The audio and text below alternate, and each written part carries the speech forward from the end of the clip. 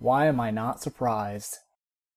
Hey news friends, back with another video. Today we're going to be talking about the iPhone X and production cuts. So reports came out today that the iPhone X production is going to be cut from 40 million units to 20 million units over the next 3 months. This will definitely have an impact on their supply chain. It's estimated that the production cut will cost the supply chain billions in this quarter alone. Not good for the economy. Hopefully this cut doesn't sink any of their supply chain manufacturers, since a lot of them rely on Apple for their business.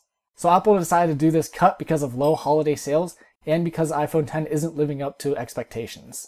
During the launch of the iPhone X last September, CEO Tim Cook said that the phone would set the path of technology for the next decade. Not so much. I can see why this phone isn't living up to the expectation. It's not really that innovative. Mind you, Apple's always behind in technology compared to Samsung and the other phones that run Droid OSs. Yes, it has Face ID, but what else is really innovative about it? Upgraded camera? Okay, yeah, that's almost a given. Better screen? Yeah, that's almost a given too. Wireless charging? iPhone 8 has that and it's cheaper on that phone. And another huge reason why it's probably not doing very well? The selling price. $1,000! That's freaking expensive for a phone! Don't get me wrong, I love Apple. I got my iPhone 8 right here. When I saw the iPhone X was going to be $1,000, I was like, nope!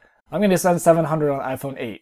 And this phone is still freaking expensive. And I'm sure many of you are in the same boat, right? Curse you, Apple, for always making me get a phone every couple years. So what I think this means is Apple actually needs to come up with a new innovative product instead of just upgrading their iPhones every year. The oohs and ahs of the iPhone I think have worn off. Another interesting tidbit is that there are reports coming out saying that Apple actually won't lower the price on this phone, so when the next generation iPhone comes out, this phone will no longer be available. It's basically a get it now or get it never type deal. So what's your thoughts? Do you think Apple is losing their grip in the phone arena? Let me know in the comments. Don't forget to like, share, and subscribe.